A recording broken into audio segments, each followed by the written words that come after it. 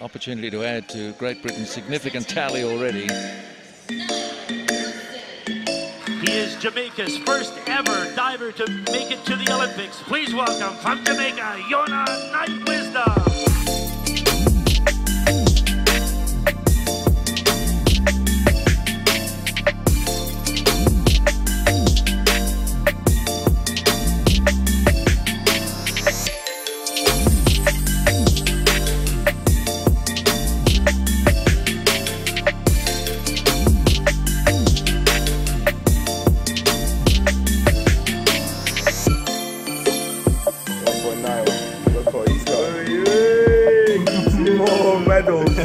More medals, what's going on? This is too much.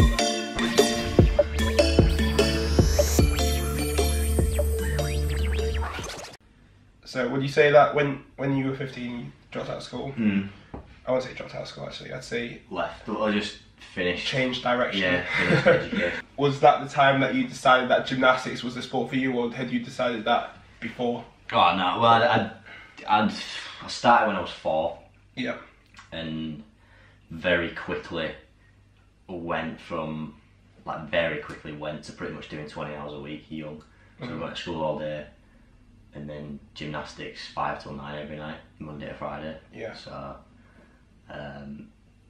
I knew and already sacrificed a lot from a young age, you know, stopped playing football, stopped doing other sports, you know, didn't go, you know, I knew it was gymnastics and kind of when I got to 15, 16, I made the switch of, oh, actually, like, I believe I can do this. You can make something out of this.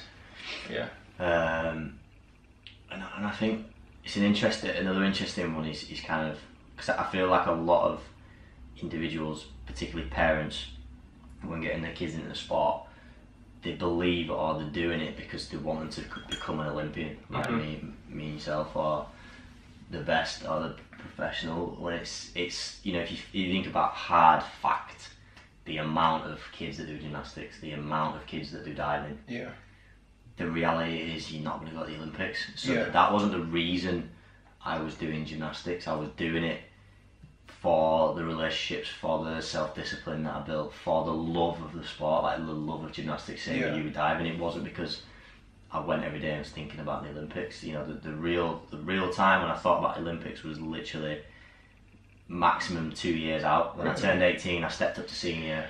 I did the Commonwealth Games, which was like, wow, I've experienced this sort of event. Later, Then had the belief, like 18 years old, not when I was 4, 5, 6. I had the dream, of course, like every kid, I want to do that, I watch it on telly, I want to be able to do that, but...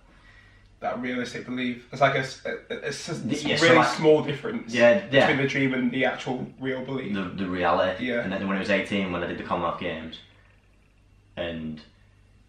because there's so many factors that play out, particularly in gymnastics, at the same diving. Just making the team is a tough, like transitioning from a junior to a senior and getting in. So, for example, you know, people watching sport know that from London Olympics to Rio Olympics, 2 spots changed, 2 gymnasts changed.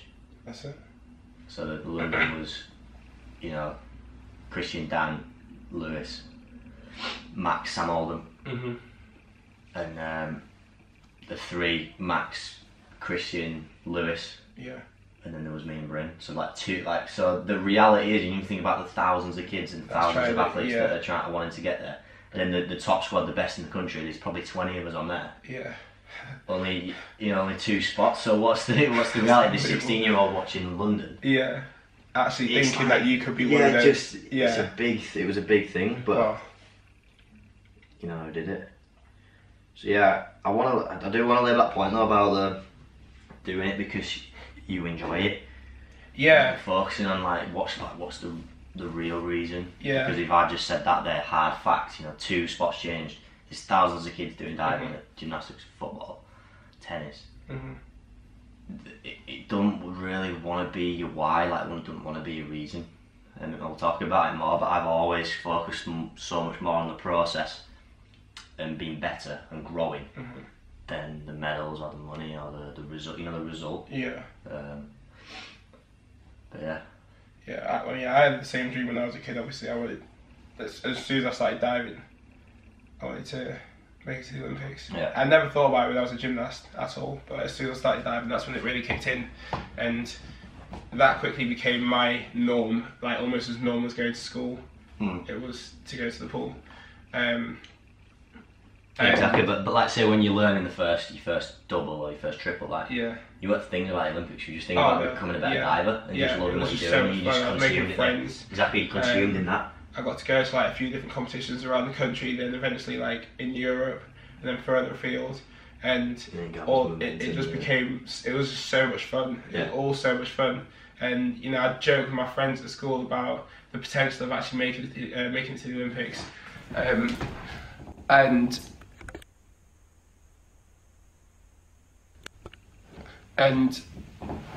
it was in 2012 where it kind of became a realistic thing when I decided to represent Jamaica, and that switch changed so much because it gave me a tremendous amount of freedom. Yeah. Because it allowed me to make mistakes without fearing being dropped from the team.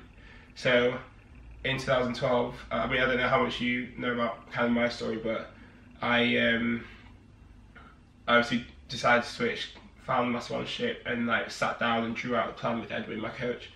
And 2016 was the goal, and I would qualify at the World Cup that year, and that was how I was going to get there. And we were going to, you know, do everything that we need to do to get ourselves in the right position, and then ultimately come out of World Cup with absolutely no regrets. I've done everything that I can, and I got 17th to qualify. I needed needed to be in the top 18. I got 17th to qualify, and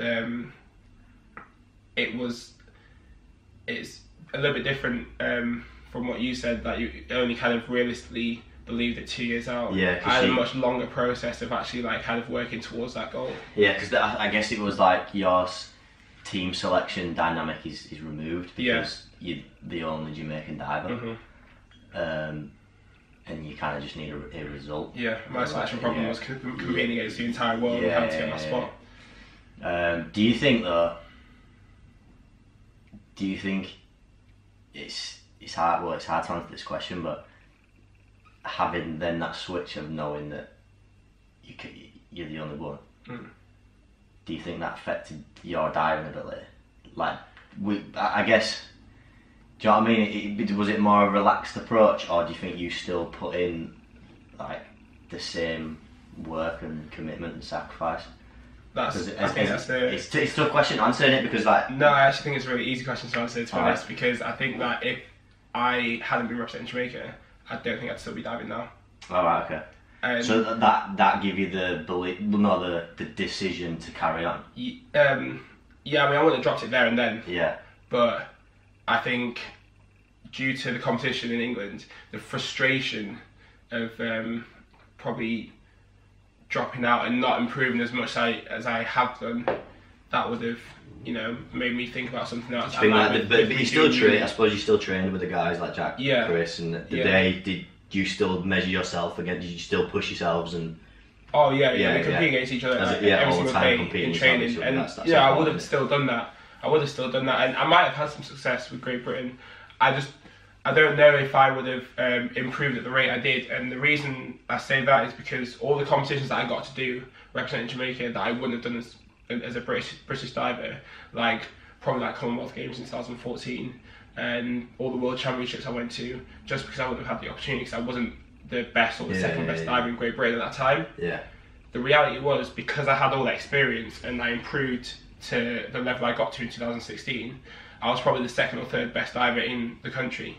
I just wasn't representing the country, which is really, really interesting. But that was due to the experience that I'd gained over the years of knowing how to manage myself in competition. Which you wouldn't have.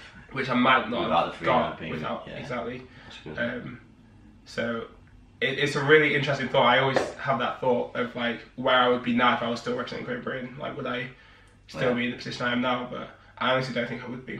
But you know, you never know. You never know.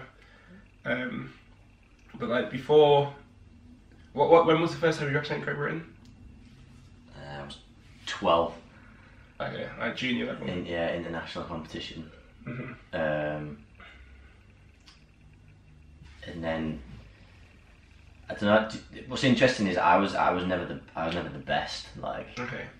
the wonder boy, the wonder kid. There was a lot ahead of me, and I think that like I've always quite liked being the bit of the underdog. Yeah. Particularly as a junior, and then I just kept, because even in terms of talent and just that natural, you know, you see a kid, and this kid, the boundaries have been pushed all the time. Mm-hmm. But back then I was kind of just hidden away, if that makes sense. Do you know what I mean? Just Yeah, like, yeah, I understand what you mean. And then just worked my way through the junior ranks like slowly, and when it mattered, got the results in. When it was 16, 17, 18, I really stepped up. Then junior European Championships when I was 18. So what's going to happen in the next 2 weeks? Oh, okay. I won that. Well, I won 5 gold medals, so that was huge, which then put me in the Commonwealth team Yeah. for Glasgow. Then I went to Glasgow and won 4 medals, which was again, oh my god, this kid, like, Yeah. he's 18, he just swallowed the pressure, like boom, just could do it. Then that same year, which wasn't the plan, I got told, literally had a conversation with the head coach after the Commonwealth, it's like, right now, after the Europeans, we said, right, we're going to put you in the Commonwealth team, the story of the junior stepping up, the junior European champ. Yeah. For that, you know, for that reason, for winning the junior Europeans, and then we're going to take you to the World Championships as a reserve, just to get the experience and you know things. So anyway, I killed it at Commonwealths, and then obviously, unfortunately, Sam did his ankle in on vault, which was like a team spot that would have usually been going to the Worlds, out, and because I killed it, it was like, right, you're going to be in. So, oh my gosh, amazing. I remember I had to pull out. I had to not go. I had a lads holiday planned to Cabos, Oh, really? and I wasn't allowed to go because I was going to do the World Championships. So you imagine how devastated I was. 18 years old, just like killed it at Commonwealth. But then I went to the Worlds and then did incredible there. Made a bar final and came 4th, which was like the first ever historic. Oh, really? So yeah, that was kind of my year that put Nile on the map in terms of the gymnastics world, and that's what it's about. It'd be similar in diving. You kind of have to make a name for yourself within the community and the judges and the athletes, it's like, and because it's subjective and people are judging your gymnastics, when you have a name, when you have results behind you, the moment you step on the podium and present to a judge, it's like, it's Nile. Like, this is gonna be a good routine, or we know he's good at this, we know he's good at that. So that's the challenge in itself, just making a name for yourself in the sport. That being said, after you first put your name on the map, and you know you have that expectation, like you present and the judge will see and you say, that's now, this should be good. What's the pressure like? Like, do you feel that pressure now to maintain that level of performance because of the name you've made for yourself? Yeah, there's a massive level of expectation, but I proper love it. Yeah. Like I seriously, I have no anxiety or doubt at it. You know, like with the whole, I'm now like one of the top dogs, probably the best all rounder in Britain. Had biggest success, well, not the biggest success but you know, off the back of the Commonwealths and world medal, European titles, Olympic medals, and I genuinely just step up and really like take it in and thrive off it rather than sink in. And I guess I've always said that the pressure that you feel is what you put on yourself. So when you say that out loud, I never really think about that, and particularly when I'm performing. When I'm stood underneath a steel, like the high bar. You just know what you got. I'm just focused on doing a great routine, and being very, very consistent over the years of performing when I need to. And that's really important as an athlete, and particularly in gymnastics. But I've just not.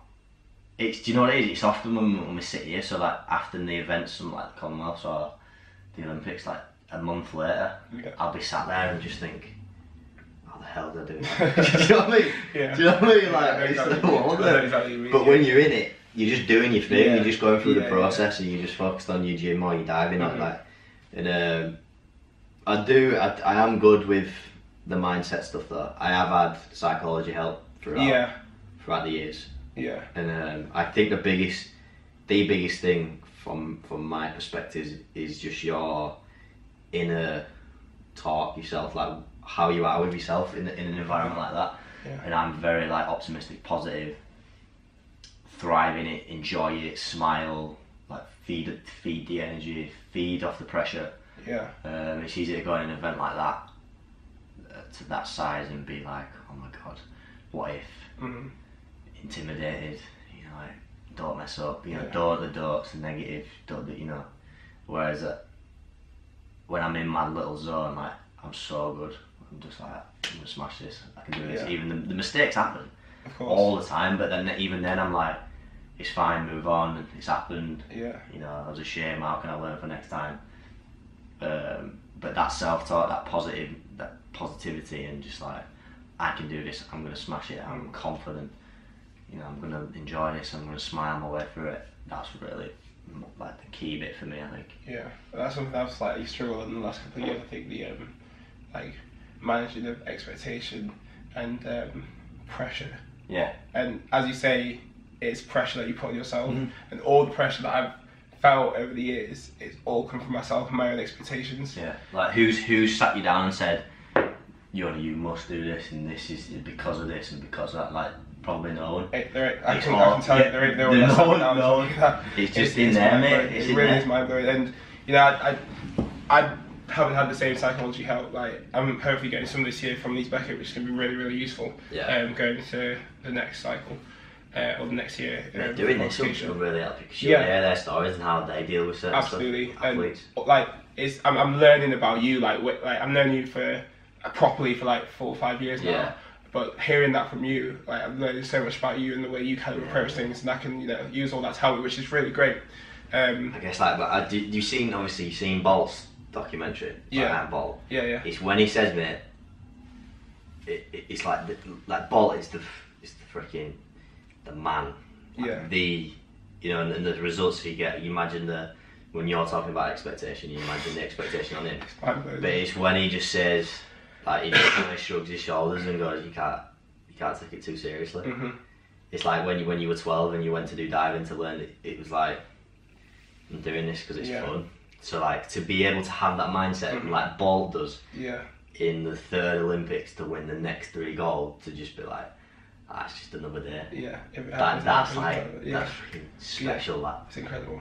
It's gold dust, and I feel like I've got it to a level, to a certain level. Well, from what I see, like you've got the bravado of it, like a little swagger as well. I remember coming to watch you in Gold Coast, and like, a little bit of swagger walking around, and then like you're like when you landed after your high bar routine, like that roar was unbelievable from you.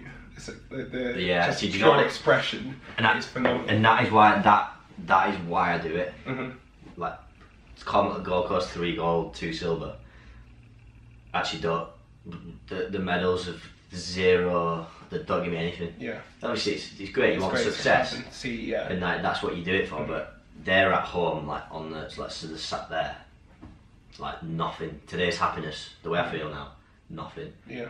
And what I do it for is that moment, like you just explained, when I landed this mount. Yeah. The feeling, the way it makes you feel, and like, release. And you never forget that. And to be honest, that's what gets me to the gym every day. And I want that again. I want to go in. Well, I'm obviously pulled out of Europeans, unfortunately, but I want to go to the Worlds in 2 months and just have that feeling again. Yeah. And then, I think the medals and success they'll come with that. Absolutely. Like, we're clear that we've got ourselves to a certain level of ability in our sports that's good enough. It's just I'm searching that. I'm searching that perfect execution and the feeling that I get when I perform the best I can do. And then that feeling, just the pure release and just that. It's just the most. It's undescribable. The feeling. It gives me. I've got goosebumps now just thinking back to when I do it. So. Yeah. I mean, whilst you've been talking about, I've been thinking about like the times where I've the moments where you've just killed it, and it just makes me smile inside. It's phenomenal. But it doesn't. Whether you win gold or come 6th. Yeah. The feeling's the same, and that's what I search for. Yeah, I agree.